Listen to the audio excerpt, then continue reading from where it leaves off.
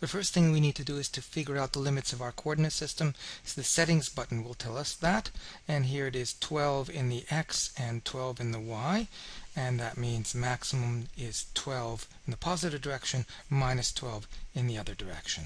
And so let us create our first turtle and set its size to 8 so that we can see it, and bring up the property sheet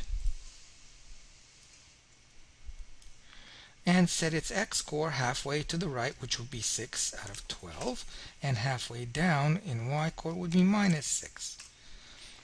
Now southwest is halfway between 180 degrees, which is south, and 270 degrees, which is west. So that would be 225 degrees, and there it is, pointing to the southwest. Let's try the same thing now with commands.